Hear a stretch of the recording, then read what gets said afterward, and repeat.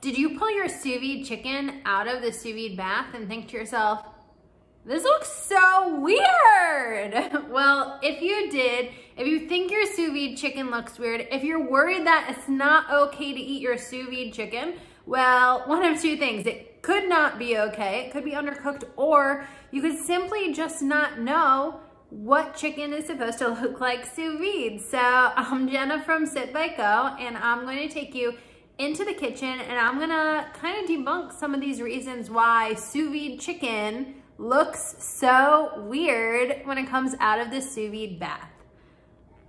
Let's go. As you can imagine, I did so much research and so much experimentation, especially when it came to testing the final recipes for the sous vide cookbook that I wrote, just published in 2020. I have a ton of sous vide recipes in the works, and I'm answering all of your dying hard sous vide questions so you can make the best food at home, you know, restaurant style food that your family and you actually want to eat. My friend called me up the other day and she was really concerned that she absolutely ruined her sous vide chicken. And I was like, hold up. If you've only put it in the sous vide bag and sous vided it and you didn't do anything when it came out of the sous vide machine, like, you can probably still eat it, but it's gonna taste so good if you decide to finish it either on the grill or in a cast iron skillet. So if you're following the SipBiteGo.com recipe that I have for sous vide chicken, or if you got the recipe from my sous vide cookbook that just came out, then you probably cooked your chicken somewhere around 140 degrees. And actually, if you left it in the sous vide bath for the amount of time you're supposed to, then it really should have fully cooked. Now, you can tell sometimes that the meat is a little bit pink, which sounds so contrary to eating chicken. If you were cooking chicken any other style, like on the stove or in the oven, you definitely not want to have pink chicken. But the deal is, with sous vide cooking, you have to look a little bit differently at it because it's cooking at a lower temperature. So in the oven, you're probably cooking your chicken like 160, 165, but in a sous vide bath, you're cooking it at 140. And that means that it's not going to change the internal color to that crisp white that you're used to cooking when it's cooking at a higher temperature. Now, I am no way saying to eat raw chicken, so there's some other things that you need to investigate if you're really skeptical about how well your sous vide chicken turned out. The first thing I want you to do after you're done cooking your sous vide chicken, and if you're a little bit skeptical at how it turned out, is I want you to look on the inside and see exactly how pink it is. Now, the texture of the chicken is going to determine the overall doneness, but if it is like a hot pink, like if it still looks like the raw chicken you put in, it may have had some issues, or maybe you were cooking from frozen and you didn't add on the time that you need to, which is 1 extra hour of cook time when you're cooking chicken from frozen. Another issue that you could be having is, let's say that you used a recipe that called for sous vide chicken breast, but you actually cooked sous vide chicken thighs. And now, let's say those sous vide chicken thighs were bone in. Having that little difference of the bone is actually gonna make the length of time different for cooking chicken. So you wanna always consult your recipe to make sure you're following it to a T.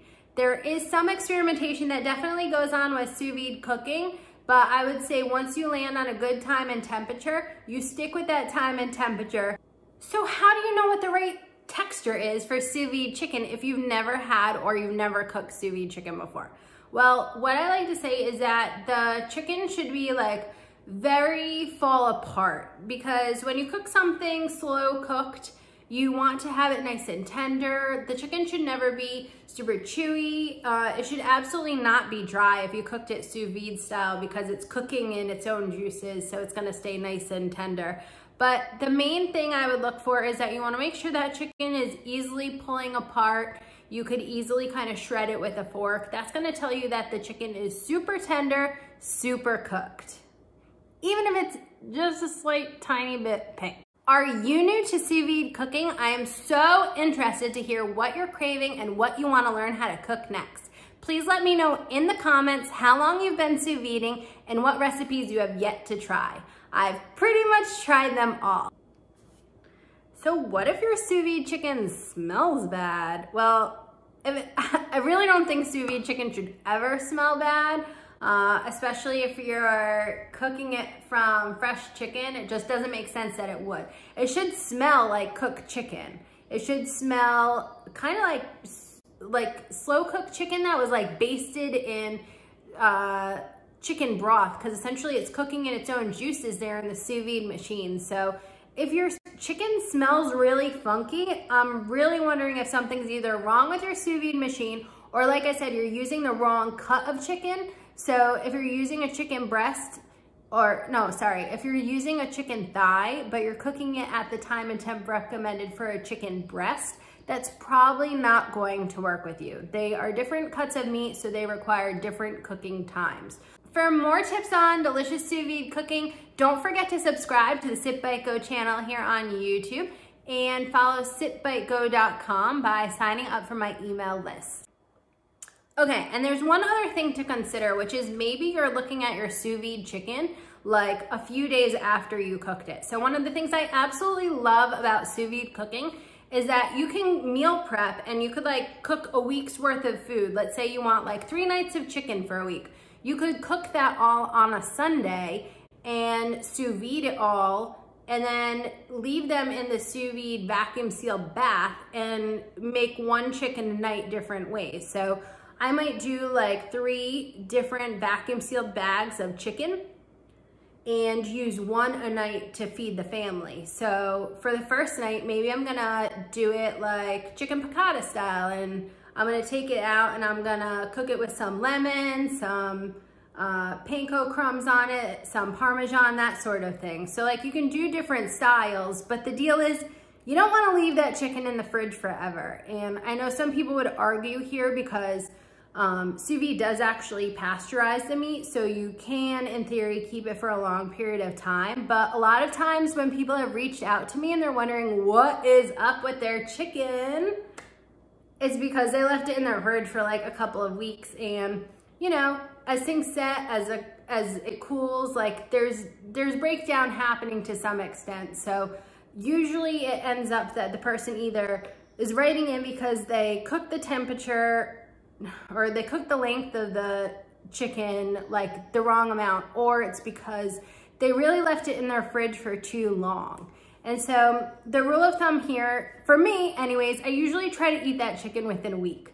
Or you could throw it back in the freezer after it's already cooked and then finish it later. I usually don't bother. I can only really plan like a week at a time because I want to leave some room for like cravings in there. But I say look at those main things if you're wondering why your sous vide chicken is so funky. Okay, now I'm really confident that you left here with the information that you need to check out what's up with your sous vide chicken, and you'll be able to diagnose if your sous vide chicken is cooked correctly or not.